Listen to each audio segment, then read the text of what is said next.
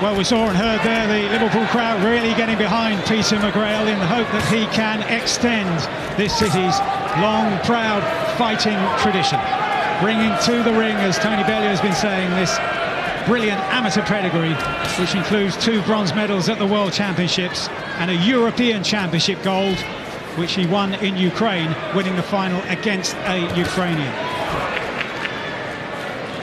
Pro career 6 wins old so far, and 5 of those inside the distance, as he just slips inside the right hand of Botelli and fails to time the counter shot early on. 40 seconds gone in the opening round. Yeah, I'll have to agree with Tony Bellew. Liverpool could have a superstar on their hands. He's a very, very good fighter, Peter McGrail. Quick hands, great variation. The angles that he produces and he creates. You know, I've heard the name Peterchenko mentioned, shades of Lomachenko, and he skips to the left and to the right and makes his opponents look silly at times. He's ambitious, he's switched on, he's focused. But the man in the red corner, Botelli, I've seen him, he's tough, he's rugged. He's not afraid to mix fire with fire, which, you know, at times has been his downfall, but does make him a threat. So Peter McGrail will have to be switched on, focused. But we've yet to see anything other than that so far. Yeah, he's looking for that left hand a lot, isn't he, Peter McGrail? And I think he'll have more success with that if he touches the jab to the body first. Get a reaction, because we're seeing every single time, once more and again, Botelli leaning back. So he is wide open for that shot, but he's just got to set it up first with either a feint or a jab to the body.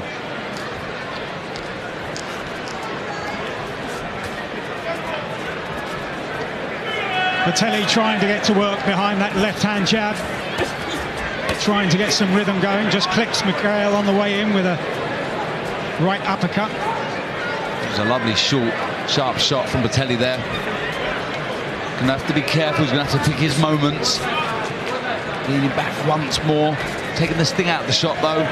McGrail follows that up, could be in trouble. Lovely left hand again, rocking the head back with Botelli. And again, Darren, having made Botelli miss in the first place to create that opening. And we sit here ringside often enough, and at times you can start to read the rhythm of a fighter and the flow of a fighter, but it's very difficult to guess what McGrail is going to do.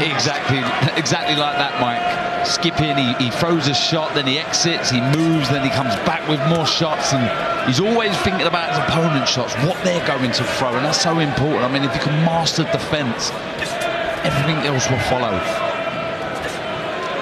Botelli just snorts as the blood starts to flow from the Argentine's nose.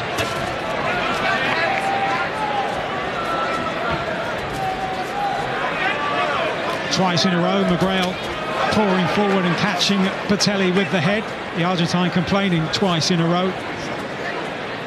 Not a lot going his way at this stage. You can see the blood of the nose, and there's not a great deal wrong with what McGrail's doing there. He's just bringing his feet in a little bit more, and that's why the head's coming close. He just missed a few times with that left hand, so he's made the adjustments, and that's made him get that bit closer, and that's why the heads have clashed. But another lovely left hand in there. Nice jab from Botelli. And right hand. It's just the difference in speed as well. Lovely right hand as he was letting his hands go, Botelli. These shots really crunching home now from McGrail, who's developed that power over his 17 months in the professional ranks, albeit some of the opposition hasn't been as strong as he faced in the latter stages of his amateur career. But these shots now are finding a home frequently and with real power from McGrail. Brilliant round. Just watching the front foot of McGrail, really getting on the outside of Botelli now. I think he'll start to try and straighten up that left hand. Trying to find the target through the middle of the guard as he does there. Skips round nicely, nice left to the body. Back upstairs, beautiful work from McGrail. Again, just turning the screw slightly. Lovely shot. 3 brilliant left hands in a row from McGrail, 1 to the body and then 2 to the chin. Again, advertising that tremendous variety.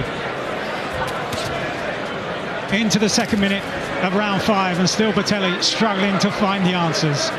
Yes, the kind of tactic that I would call for if I was Botelli. He's trying to get on the chest. He's trying. Credit to Botelli. It's the lack of speed of foot. He just can't get close to McGrail. Good work though, nice left to the body. More taken on the arm of McGrail.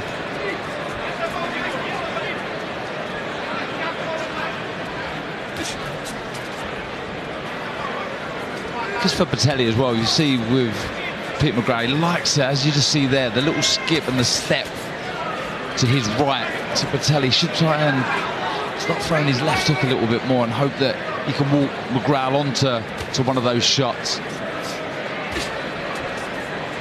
Into the 6th round. He was taking the full 6 rounds on his debut, but has finished all 5 fights since inside the distance. Can he build on the momentum now across this second half of the fight?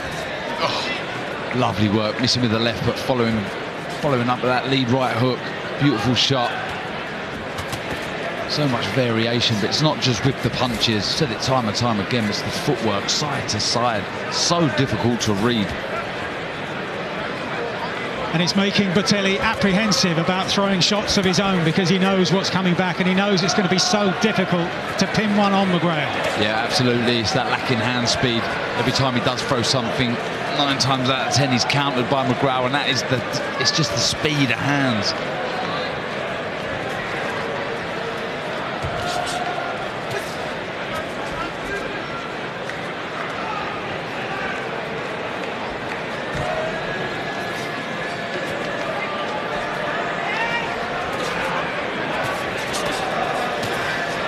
Should try and favour, said it in the previous round, favour that left hook a little bit more, Botelli. Try and walk McGrail onto one, maybe feint with that backhand and throw the left hand. Because he does predominantly skip to his right, like most southpaws do, McGrail.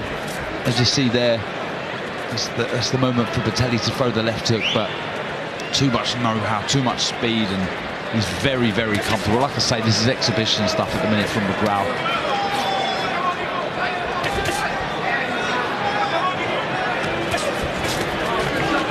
One of those exchanges while you were talking, Darren, there, lovely right hand landed to the body from McGrail, and there was a nod of acknowledgement from Botelli, fighting man from Argentina. Comes to fight, well over half of his contests have finished inside the distance, win or lose, but he's been a long way second best here tonight as we head into the final minute of the contest.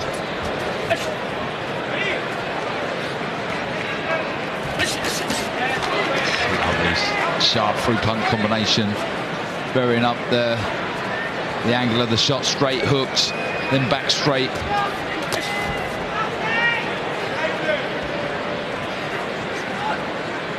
Again, that looping left hand from McGrail, which has been successful from the first round through to this, the 10th and final round.